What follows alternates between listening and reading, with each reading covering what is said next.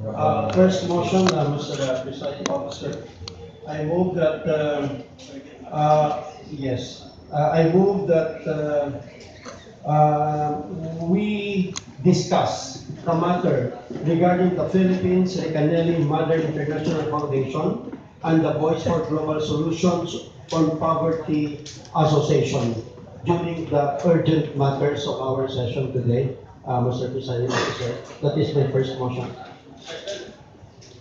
By the way, the later or latest part of our agenda will be the matter, so that will be included.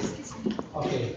Yes, and including your Now, motion. if there is no objection to that plan, may I move further that we request the presence of the DILG Provincial Director, the PNP and TK Provincial Director, the NBI and TK Provincial Director to appear before us during the part of our session to give us a briefing on what's going on regarding this matter, Mr. Presiding Officer.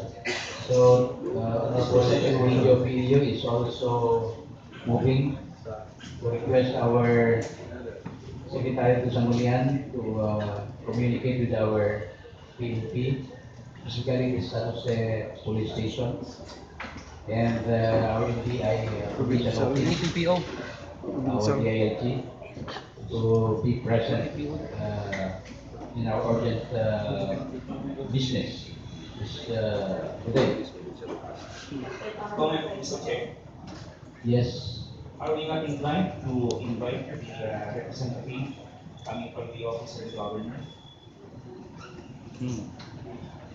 Mr. Sponsor. Well, my thinking, this is a police matter as of now.